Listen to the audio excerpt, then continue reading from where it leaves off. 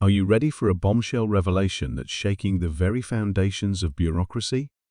Brace yourselves, because this news is about to blow your mind.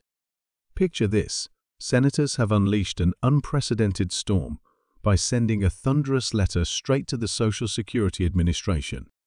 And guess what? We've got our hands on it. That's right, folks. Get ready to dive into the heart of this seismic development that's set to reshape the landscape of social welfare as we know it. Hey, everyone. Welcome back to Stimulus Updates, your go-to channel for the latest news and updates on economic stimulus packages. I'm your host, Joseph, and today we have some exciting developments to share with you.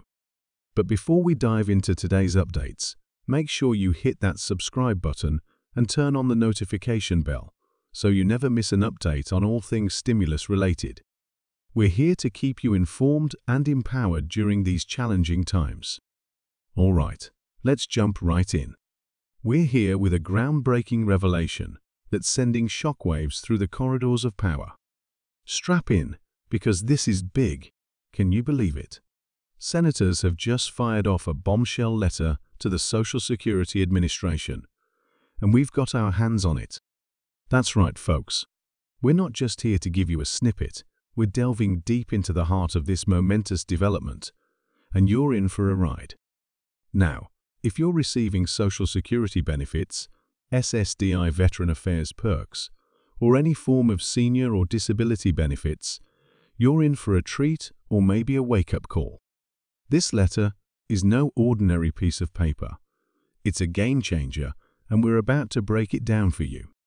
Stick with us till the very end, because you won't want to miss a single detail.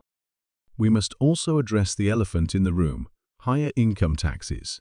It's baffling to think that Social Security benefits have been subject to income tax since 1984. Imagine earning benefits only to have them taxed upon receipt. It's an injustice that must be rectified. But before we unleash the letter, here's a juicy tidbit. Senators are actively advocating for more stimulus checks. Yes, you heard it right. Now, we want to hear from you. Do you support the idea of $2,000 monthly stimulus checks for all adults and dependents until this inflation nightmare takes a back seat? Could an extra $2,000 a month make a tangible difference in your life? Don't hold back. Drop your thoughts in the comments below.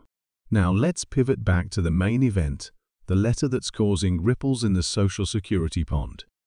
This isn't just a correspondence, it's a demand for change, an insistence on accountability. Are you ready to unravel the layers of this epistle? Grab your popcorn, hit that like button, and let's get started. Straight from the hallowed halls of the United States Senate, the letter is addressed to none other than Commissioner Ellie at the Social Security Administration headquarters in Baltimore, Maryland. It's a stern letter highlighting the plight of beneficiaries grappling with unexpected overpayments, a crisis disproportionately affecting the most vulnerable in our society. Picture this: elderly individuals, disabled citizens, retirees, pillars of our community facing the financial turbulence caused by overpayments they never signed up for.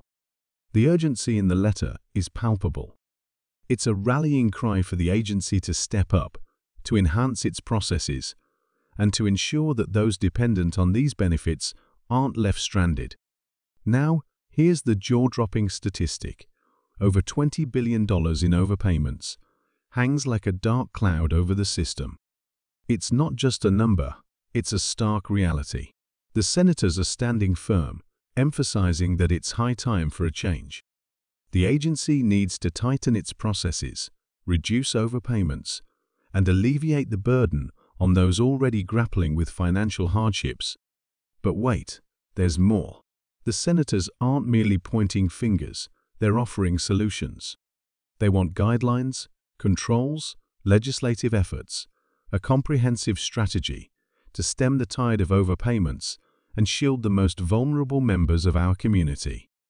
And they're not stopping there. The letter is brimming with questions, demanding answers. How will the agency prevent overpayments?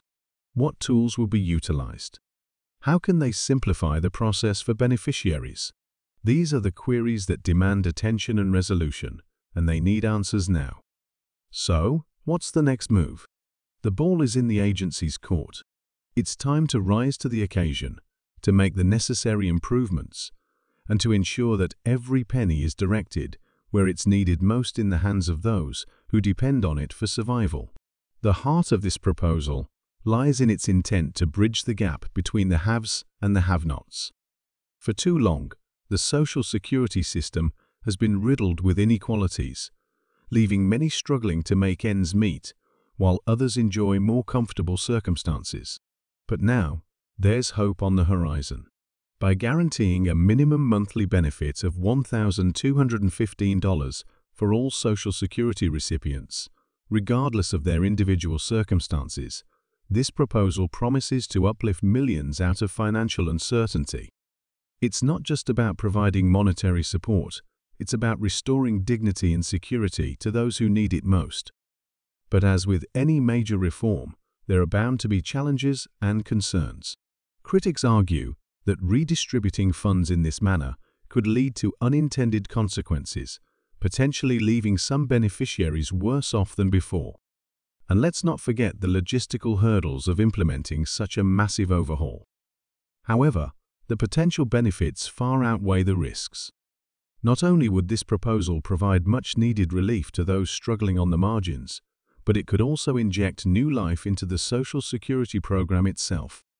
By ensuring that every beneficiary receives a fair share of the pie, we're not just addressing immediate financial needs, we're investing in a more equitable future for all. And let's talk about the numbers. A projected savings of $1.30 trillion for the Social Security program is nothing to scoff at. That's a significant sum that could be reinvested into shoring up the program's long-term sustainability, ensuring that future generations can also benefit from its support. But hey, this isn't the end. It's just the beginning of a crucial conversation. We want to hear from you. What are your thoughts on this letter? How do you believe it will impact your life and the lives of those around you? Drop us a comment, and let's keep this discussion alive. Remember, your opinion holds immense value. It's the catalyst for change, the spark that ignites progress. So keep voicing your concerns, keep advocating for what's right, and together, we can make a real difference. Now, that's not all for today, wonderful viewers. We're not just leaving you hanging, we're committed to bringing you more updates, more insights, and more excitement. Until then, stay informed, stay connected, and, as always, spread the love. We'll catch you in the next one. That's the end of today's video. I will see you guys in the next video. If you liked the video, please make sure to subscribe the channel for more upcoming videos.